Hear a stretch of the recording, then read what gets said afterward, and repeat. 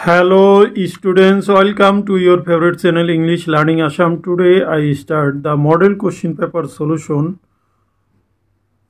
2024 subject English for HS first year final examination 2024.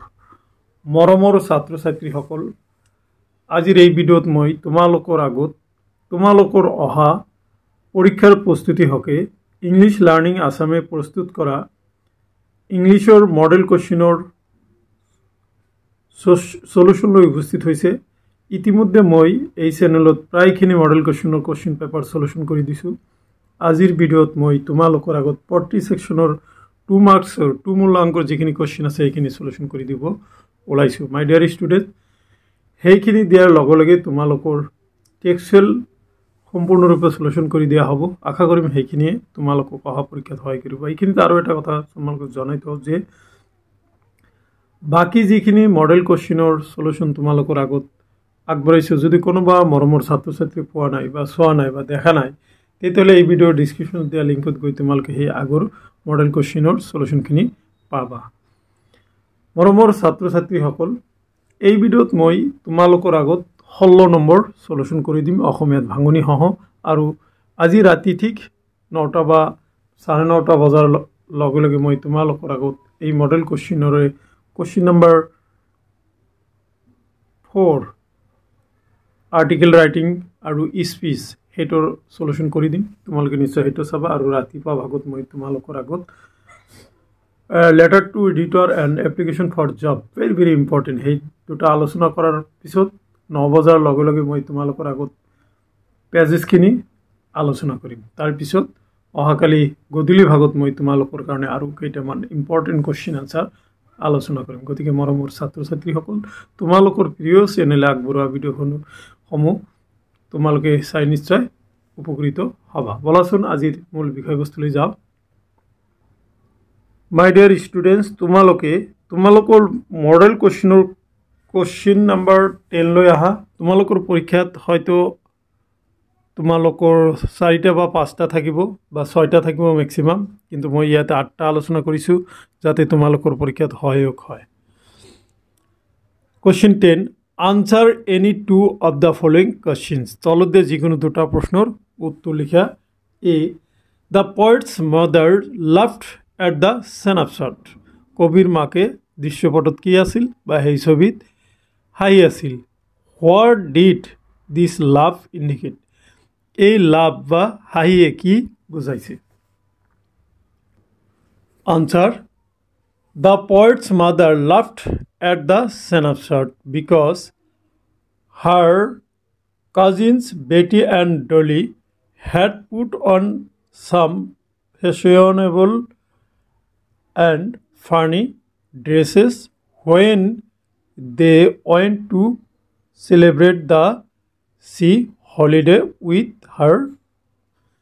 তার মানে কি কৈছে, কবিৰ মাকে দৃশ্যপটত বা সেই ছবিখনত হাঁহি থকা দেখা গৈছিল, কিয়নো যে যেতিয়া তেওঁৰ বা তাইৰ খুৰাকৰ ছোৱালী বেটি আৰু ডলি তেওঁক ধৰি দুফালে দুহাত ধৰি সিহঁতে ফটো তুলিছিল, তেতিয়া সিহঁতে ফেশ্বনেবল আৰু ফানি ড্ৰেছ সিহঁতে পিন্ধিছিল। সেইটো চাই তেওঁ কি কৰিছিল, হাঁহি থকা দেখা গৈছিল। Their childhood looks in the snapshot in such dress amused her. মানে এই সিহঁতৰ চাইল্ডহুডটো কি, এই ফানি ড্ৰেছৰ কথাটো সেইটো হাঁহি থকা বুলি দেখা গৈছে। These two love indicated youthful spirit, joy, fun and sweet memories. আৰু এইটোৱে কি কৰে, সেই শৈশৱ কালৰ কি ইউথফুল বুলি কৈছে। শৈশৱ কালৰ ইউথফুল মানে যে ডেকা কালৰ বা যুৱতী কালৰ স্পিৰিট, জয়, ফান আৰু সুইট মেমৰি কথা কবিক সোঁৱৰাই দিছিল। Next B, the 3 stanzas depicts 3 different phrases. What are they? ইয়াতে কোশ্চেনটো তোমালোকৰ এনেকুৱাও হ'ব পাৰে the three ষ্টাঞ্জাছ of the poem A photograph depict three different ফ্ৰেছেছ মানে তিনিটা ষ্টাঞ্জাই তিনিটা ফ্ৰেছক কি কৰে বুজায় সেই তিনিটা ষ্টাঞ্জা কি আছিলে হোৱাট ইয়াতে কি হৈছে হোৱাট আৰ দে সেইবোৰ কি আছিল answer the first ষ্টাঞ্জা ডেপিক্টছ the poet's mother as a 12-year-old girl with a smiling and sweet face প্ৰথম ষ্টাঞ্জা কি কবিৰ মাকৰ দেখুৱাইছে কি 12 বছৰীয়া মাকৰ এই সুইট এটা 12 বছৰীয়া ছোৱালী যিজনে এটা স্মাইলিং মানে মধুৰ হাঁহি থকা মুখ আৰু মানে মধুৰ মুখমণ্ডলৰ কথা বুজাইছে she is paddling with two girl cousin at the beach আৰু তাই কি কৰি আছিল যে খোজ কৰি আছিল সাগৰৰ পাৰৰ তীৰত মানে তাইৰ দুজনী কোৰাকৰ ছোৱালী ভণ্টিৰ সৈতে the phrase is before the poet's birth আৰু সেই ফ্ৰেজটো আছিল কি কবিৰ জন্মৰ আগৰ ফেজ আছিল okay the second stanza describes the middle-aged mother laughing at her own snapshot আৰু যেটো সেকেন্ড স্টাঞ্জা এই সেকেন্ড স্টাঞ্জা বা তই কবিৰ মাকৰ মিডল এজৰ কথা কোৱা হৈছে যত তেওঁ কি কৰিছিল স্ন্যাপশ্বটৰ দৃশ্যপটত কি কৰি আছিল হাঁহিছিল The third stanza depicts the death of the poet's mother, which makes her life very nostalgic. আৰু লাষ্ট ষ্টাঞ্জা বা থাৰ্ড ষ্টাঞ্জাটোৱে কবিৰ মাকৰ মৃত্যুৰ পিছৰ কথা বুজাইছে যিটোৱে কবিক খুব দুখ দিয়ে সো এইখিনি আছিলে এই দুটা কোশ্চেন আৰু তাৰ answer Now come to question C. What according to poem is involved in the process of growing up? এই কবিতার মতে growing up প্রক্রিয়াটো কি ইনভলভ করে বা কি সামৰি লয় The process of growing up is a mutual phenomenon, a natural phenomenon. কি growing up বা ডাঙৰ দীঘল হোৱা প্ৰক্ৰিয়াটো এটা প্রাকৃতিক পরিঘটনা according to the poem childhood কবিতার মতে rationalism হাইপোক্রেসি and individuality are involve in the process of growing up মানে প্রসেস অফ মানে কি গ্রোয়িং আপ প্ৰক্ৰিয়াটোৰ লগত কি এই যে ৰেশনালিজম হাইপোক্ৰেসি আৰু ইন্ডিভিজুয়ালিটি এইকেইটা জড়িত হৈ থাকে firstly the process of growing up begins when one can develop his beliefs based on reason rather than emotional or religious beliefs.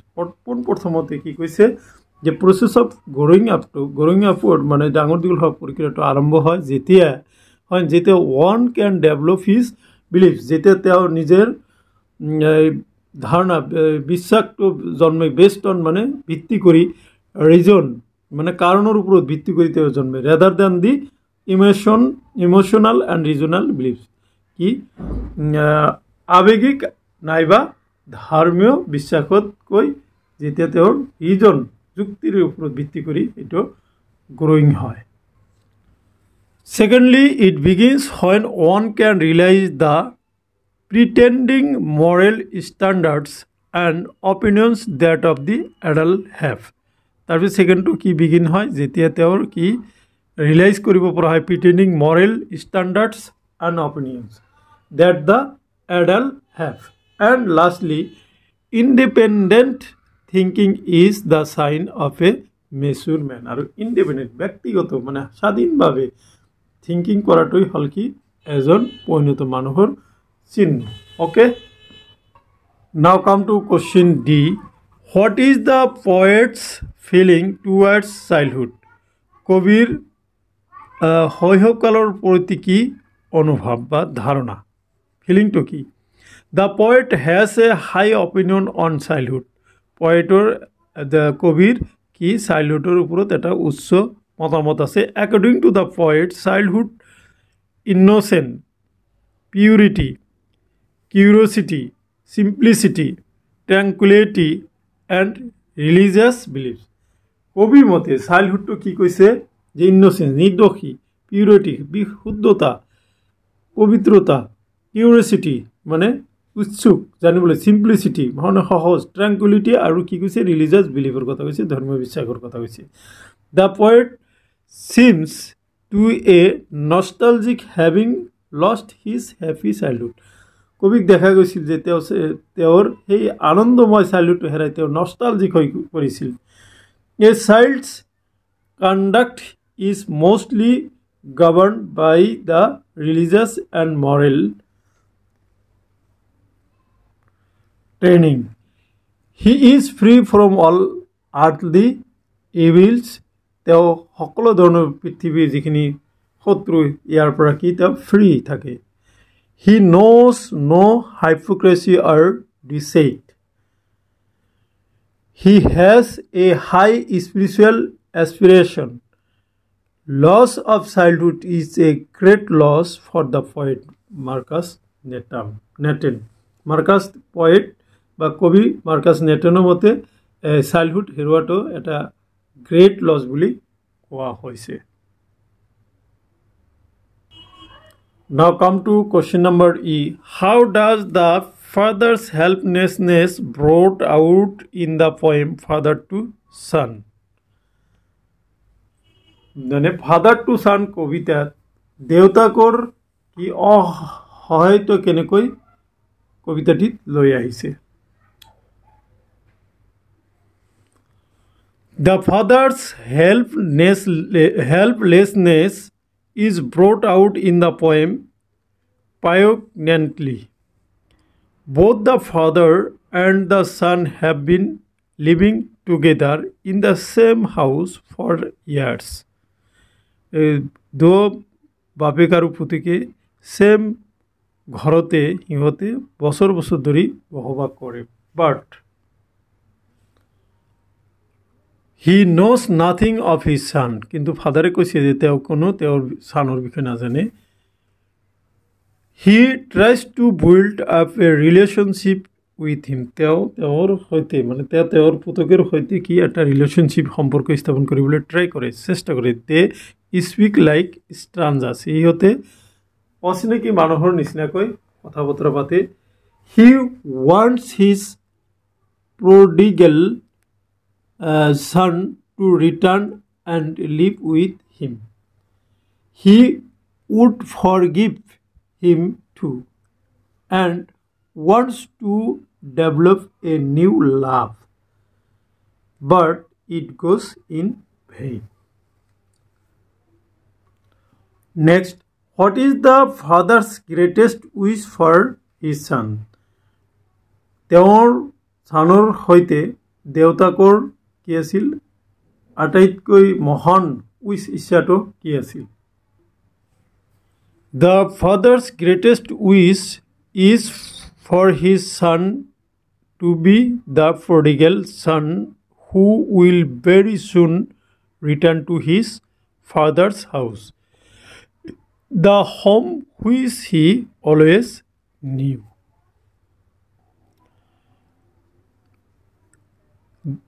This is definitely the better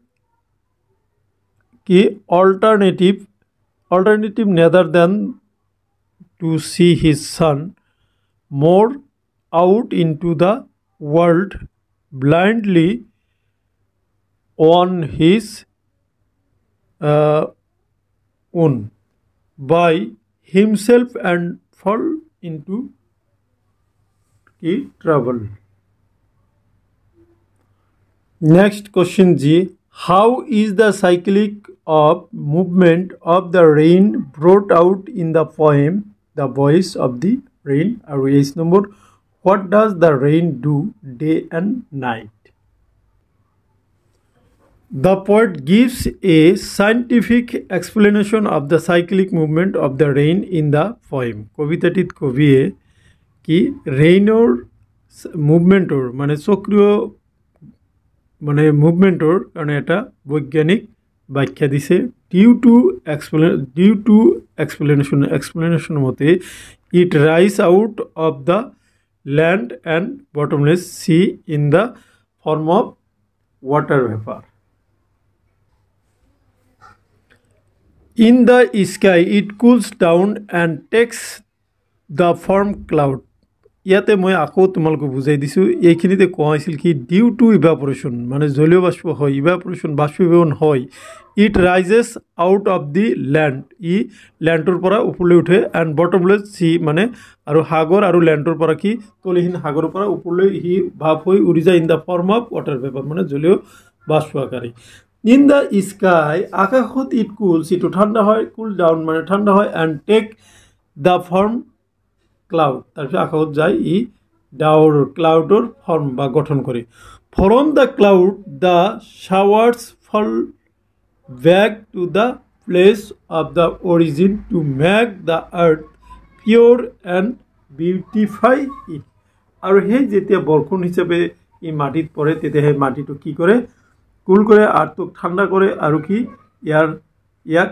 beautify এই আৰ্থটোক কি কৰে বিউটিফাই মানে সৌন্দৰ্যশালী কৰি তোলে Thus, the cycle of movement of rain is constant. গতিকে সেইকাৰণে মানে ৰেইনৰ চাইকেলটো চক্ৰটো গতি মানে গতিপথৰ চক্ৰটো এটা কি কনষ্টেণ্ট নিৰ্দিষ্ট answer the rains false on the earth and washes the roots, atomize and dust layers of the globe.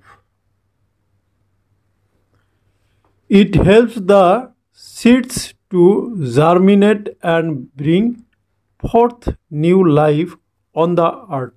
Without it, all life on the earth would remain lifeless. It makes earth pure and beautiful. So, my dear students, এইখিনি আছিল আজিৰ এই ভিডিঅ'ৰ বিষয়বস্তু আশা কৰিছোঁ আজিৰ এই ভিডিঅ'ৰ বিষয়বস্তুখিনিয়ে তোমালোকক অহা পৰীক্ষাত সহায় কৰিব থেংক ইউ ফৰ ৱাচিং